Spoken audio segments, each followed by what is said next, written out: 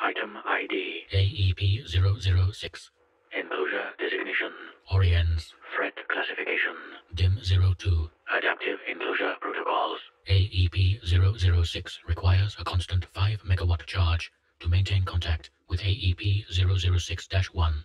AEP-006 can be maintained indefinitely without this charge, but at the cost of contact with AEP-006-1. AEP-006 is enclosed in a 15.5 square meter room at Site 628, located near Germany. Members of AEP-006-1 are scheduled to make contact at approximately 700 GMT plus 2 to 1200 GMT plus 2 bi-weekly, every 2 weeks. Technological and cultural exchanges are permitted after proper filing and documentation. AEP-006-1 security personnel and site personnel are to cooperate in the security of both Site 628 and AEP-006-1's Site 782. During communication with any individual from AEP-006-1, the falsehood of a German victory in World War II in this reality must be upheld. All maintenance equipment for AEP-006 must be in an adjacent room to protect against possible malfunction. Description: AEP-006 is a circular dimensional anomaly, approximately 3 meters in diameter, that resembles theoretical wormholes. AEP-006 provides access to an adjacent reality where the now defunct German Reich, further designated as AEP-006-1, managed to be victorious in World War II. AEP-006-1 was confirmed to achieve advanced technological progress. The current year within AEP-006-1's was discovered to be 2000 during initial communication. Upon initial enclosure, AEP-006 appeared within Site 628, seemingly intentionally in an area large enough for containment. After enclosure, multiple communications messages were intercepted, being confirmed to be various phone calls, songs, and radio frequencies. Multiple expeditions were undertaken with teams of 5 O-class personnel, each to examine the reality AEP-006 connected to. All expeditions ended in success with no losses. First contact with AEP-006-1 was established on 2000, when multiple armed personnel from AEP-006-1 entered the enclosure via AEP-006. The following log contains initial contact established by Dr. Show AEP-006-1 initial communication log. Log begin. Doctor. All right, gentlemen. Same procedure as before. Multiple armed personnel will accompany you as Doctor, and other personnel are interrupted by the sound of multiple armed personnel emerging from AEP-006. An individual wearing an officer uniform resembling that of a Wehrmacht officer's is seen emerging after the others. The unidentified officer is seen pulling out an English translation book and giving an audible cough. Officer. On behalf of the Führer and the Third Reich, I greet you all. We have, noticed your recent incursions into our territory, and we wish to establish a peaceful and reconciling communication with whomever you may align towards. Doctor. Well, we thank you for your peaceful introduction. I wish we had better circumstances for this meeting, as we weren't expecting any visitation today.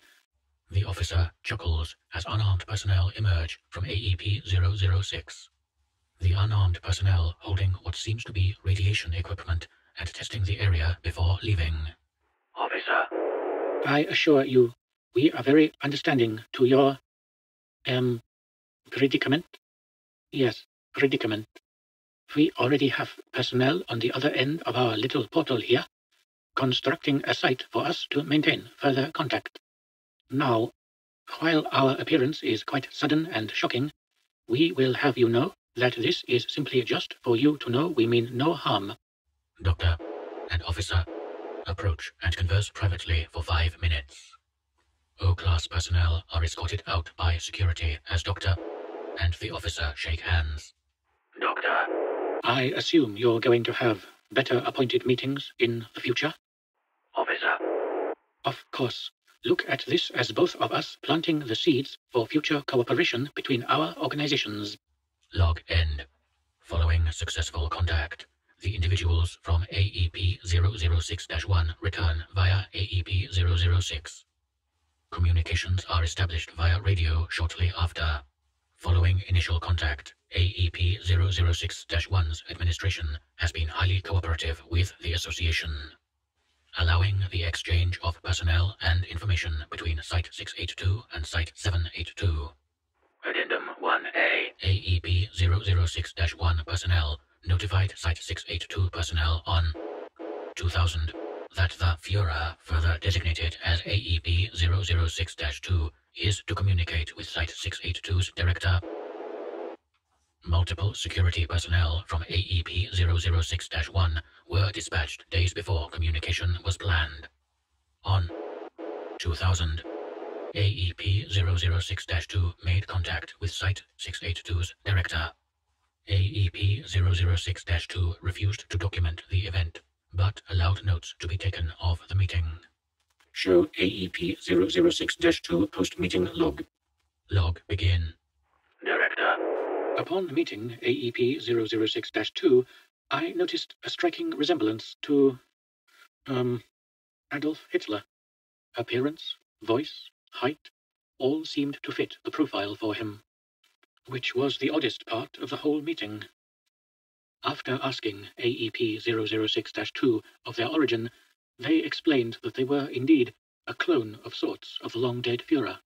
Director pauses to take a drink of water. Director. Although AEP-006-2 did more or less confirm cloning to be their origin, they did not explicitly state it. It appears that AEP-006-2 has the memories of the former Adolf Hitler and assumed the identity of him. Besides the oddity of the initial meeting, we managed to get information regarding AEP-006-2's reality. Director proceeds to open a folder containing further notes. Director. Upon further interview, AEP-006-2 confirmed that the moon landing picture was indeed real and was taken during the first moon landing on 1950, detailing immense technological progression following German victory in World War II. AEP-006-2 seemed prideful of technological progress achieved by AEP-006-2 and went further to detail of colonial settlements on the planets of Mars and Venus in the year of 1980. Unfortunately, AEP-006-2 refused to answer further questions regarding the technological advancements of AEP-006-1. Short pause as Doctor. Hands Director. Further documentation. Director. The final questions comprised of the state of AEP-006-1 and the world in its reality.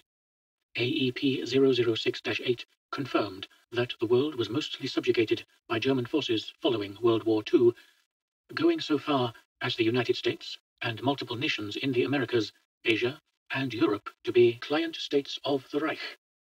After this was confirmed, AEP-006-2 thanked us for the opportunity to ask questions and announced their departure. No further meetings have been scheduled as of recent. Log end. Addendum 1B. Further cooperative actions have been approved by AEP-006-1 following the meeting between AEP-006-2 and Site 682 Director.